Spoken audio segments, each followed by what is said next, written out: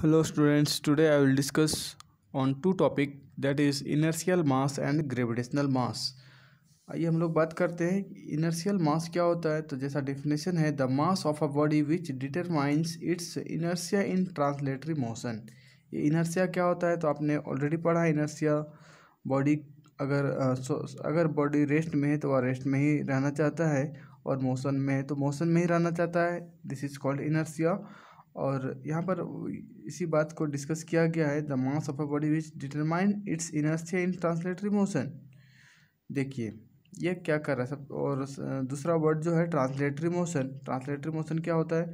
जो आपका linear motion, that is called translatory motion. इस तरह से सीधे जा रहा है, this motion is called translatory motion. अब है कि एक पेन है और इसे हम एक फोर्स लगा करके ट्रांसलेट कर सकते हैं। अगर इस पेन का मास ज़्यादा होगा तो इसे ट्रांसलेट करना थोड़ा सा आसान नहीं होगा, क्योंकि आपने पढ़ा है inertia is determined by its mass. जितना ज़्यादा मास होता है उतना ज़्यादा इनर्शिया भी होता है। मतलब रेस्ट में है तो मोशन में नहीं जाना चाहेगा, और मोशन में तो रेस्ट में नहीं आना चाहेगा। तो मास की वजह से इनर्शिया भी बढ़ता है। और आइए हम लोग बात करते हैं कि सपोज किसी गिवन बॉडी पर F फोर्स लगता है और एक्सेलरेशन A होता है, तब इसका इनर्शियल मास क्या होगा।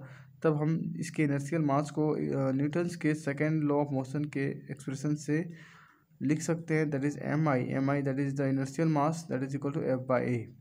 बस इसके बाद inertial mass is measured by inertial balance. Exam में कई बार पूछे जाते हैं, what is how inertial mass is measured, and it is measured by inertial balance. Inertial balance एक डिवाइस होता है जिस पर किसी मासिव बॉडी को रख करके उसे वाइब्रेट कराया जाता है, और देखा जाता है कि जितना ज़्यादा इनर्शिया होगा उस बॉडी का इनर्शियल मास, उतना ज़्यादा वो पीरियडिकली वाइब्रेट करता है, और इस तरह से उसके इनर्शियल मास को मेजर किया जाता है।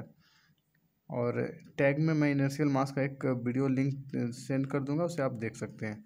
Next is inertial mass, sorry gravitational मास। तो ऑलरेडी आप जानते हैं what is gravitational mass. So it is the mass of a body which determines the gravitational pull acting upon it due to the earth।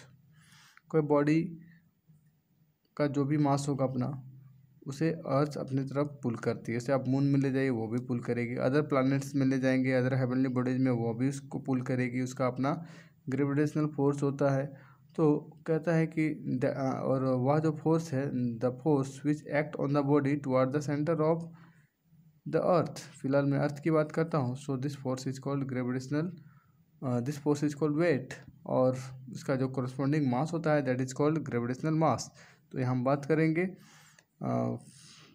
F the gravitational force that is equal to G by r square that is the radius of the earth. Suppose surface पर कुछ रखा हुआ है, then gravitational mass is equal to Fr² by Gm।